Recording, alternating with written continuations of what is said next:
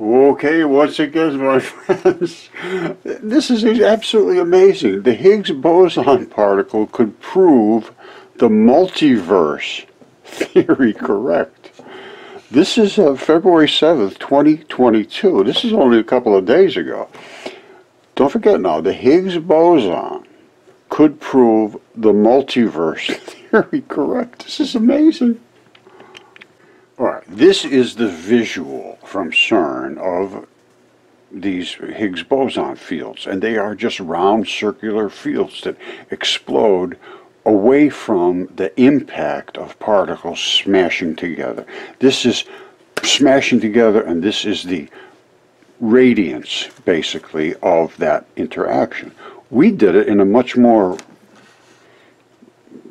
in a completely different way. Instead of going head on, we forced them to come in and then crush in and smash into each other. And when they came out the other side, we got much better than that. Alright, this is the way CERN does it. They take these big, gigantic particles. I mean, they're huge. They're just gigantic things compared to what we're using light. And what we did was a completely different situation than they did. They took two big things and slammed them together, and then all the debris went flying, and then they could see all these circular fields. And they said, woo, those are the Higgs bosons. Well, I can't disagree with that. However, they're using just a pile of trash, smashing it together and digging through and finding all these little bits and pieces and have no clue where they originated. We started with light, which is basically the smallest particle that exists, except the sublight particles.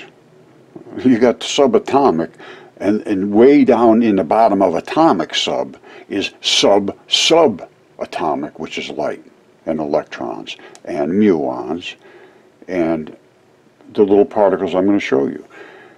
This was just very expensive, very complicated, and just a bunch of debris, a bunch of trash digging through. We took light, and instead of hitting it head on, we forced it to come in a stream and then come together in such a crushing slit that everything exploded. When it came out the other side, it was just stunning, and I will stun you right now. And these are those particles coming at us. This is those Higgs fields. And why are we seeing a blue one here when it was all started out red? It's being crushed. You see? There's two Higgs pushing on another Higgs, forcing it to literally crush the particles and not allow them to expand, forcing them to squirt out, creating a more intense particle. The other ones are just coming at us like dinner plates. This one's being crushed together, and it squishes. And when it squishes, it elongates and squirts out like a toothpaste tube. Alright, so now this is what we did. We took a laser and forced it through a venturi, which I told you made it come down and crush together, and then they squirted out. And this is what squirted out. And the other parts, these little black parts, did not. They went around. These are, I agree, Higgs bosons, and they are the explosive part of light. The black part is not explosive, it's just concussive. Alright, now try to understand this. We are looking directly into the venturi. The venturi is nothing more than on the other side of this basically wall, there's a very tiny orifice, and it comes together like this into a slit that is just basically the size of light. And the dark particle cannot get through that slit. I'll show you the dark particle. It won't go through. These are only the white particles. And that's why it's so brilliant. And these are the Higgs fields, which is the God particle, they call it. Now, see that particle? That one didn't go the same way all the rest of them went. There's a spin. There's a right-hand spin. That, I believe, is a left-hand spinner, which means instead of throwing its field outward, it's capturing its field inside of itself. And then when it concussed with one of these, it did something very strange. But these are the Higgs fields.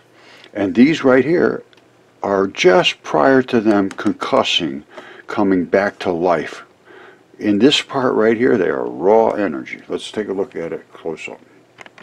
Alright, this gives us a pretty good shot of the whole situation. This is just right pulse red lasers coming through, and it creates a wave in front of the particle. I'll show you the particle in a second. But when we accelerated, the particle, which is right here, pulled itself right out of the wave. And it exceeded the magnetic field that normally would precede it, because it's a magnetic field coming through the air. Here's the field. Well, all of a sudden it went, and it went out past the field. The field has stopped. We're ahead of the field. And that's what creates this kind of a reaction, which is to separate the black particles from the white. And you say, what black particles? I'll show you in a second. But here they are right here. These are those black particles. And those black particles come right back together here, like almost instantaneously, with a vengeance. All right, this is absolutely critical you understand this. This is light coming in. It has no certain definition, but it is certainly a dark and a white particle together. And the dark particle is, in my opinion, dark matter. It is the boson, the carrier, the non-reactive part. It's a slammer, and it is gravity, case closed. The white part is what? It's a glower. It glows. It expands. It can concuss and illuminate. The black does absolutely nothing other than stay its exact same size no matter what it does. And as it comes forward, they start to stack up the whites against the white, because the white is what pushes back. The black just wants to attract. It has no push, no shove. Oh, well, it does have a push and a shove as a mass, but it does not have a push and a shove as a magnetic particle. This one does. The white one is a pusher and a shover of energy, not a pusher and a shover of mass. This white particle is 100% different than the black, but they are attached together, and then if you crush them in a venturi like we did right here, we can make them separate. And the black and the white can come right apart, and they do not want to be apart. That's why they say it is like 200 at least times energy between separating them and when they come back together. And if you can get in between that, you can take that 200 times. And I think we can take that 200 times. Don't forget, here's our laser. And it's shooting out these little waves, just like this. Just a laser, didn't do anything, no big deal. You don't want to shoot it in your eyeball, but it's not going to create any big energy source. However, we've forced it into this little restriction, which is so tiny that only the white particles can get through. And there's that right there. You see, remember, it exceeded it had to accelerate to get through this. It's called a venturi, and it's not an unknown principle. It's totally understood. Now, what is that particle like? Well, there's the particle right there. There it is. And I showed you before, it had no definition. As it starts to stack up, it gets brighter and brighter, and then it explodes. And when it explodes is right here. The black stays away. This black can't get through this little slit. And I'll show you the particle itself. The white can expand and it can crush. The black just one size fits all. And here's your Higgs fields. And that's right here. Here to here is the white. You see, from here to here, totally white. You can't, all you've seen is spits. And then, bam! Well, what does bam mean? What does that mean? Well, let's get it again. Bam! This is where the black balls start to come back together with the white. And you can see it. I could show you this all in extreme detail. And then they talk about, you know, color, chromodynamics and all this. The blue is extremely fast. You can't really make out the particle of the blue, but it's just very fast. And here it's coming in fast, and then it smashes and it starts to slow down, I believe, one or the other. Now, let's take a couple more little quicker shots in here. This one I want to show you, because this is, remember I showed you the one I said it was spinning the wrong way and dragging the field into itself? I believe that's it right there. And that's the particle coming in. None of them were white. No, they were all those circular fields. And then this thing hit.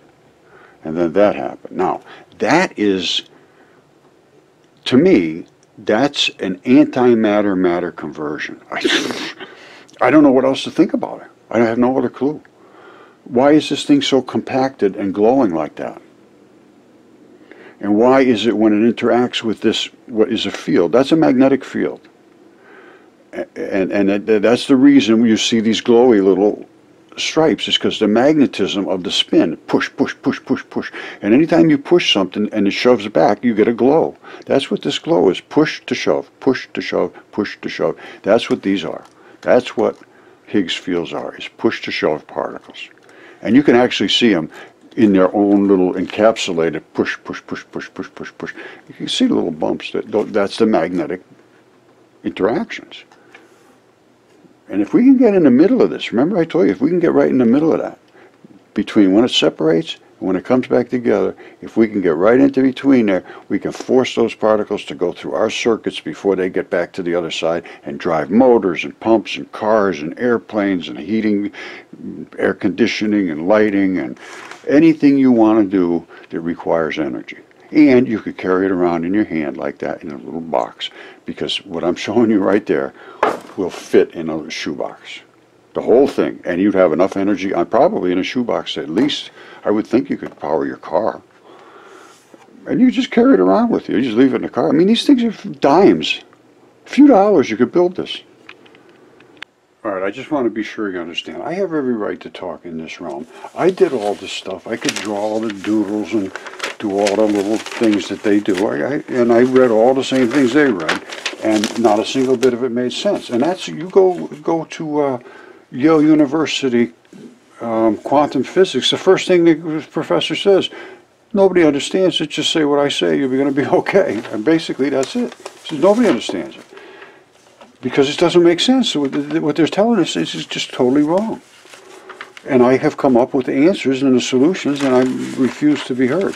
And its transfer of energy is from light to atomic vapor. There's nothing more than dipoles. There's 100% dipoles in the universe, until you split them like we did through that Venturi. That is a very exceptional, but a very instant change. I don't think you can carry that on for very, well, I mean, we can, if we continue to do what we're doing through the Venturi. I mean, I honestly, we can go forever doing that.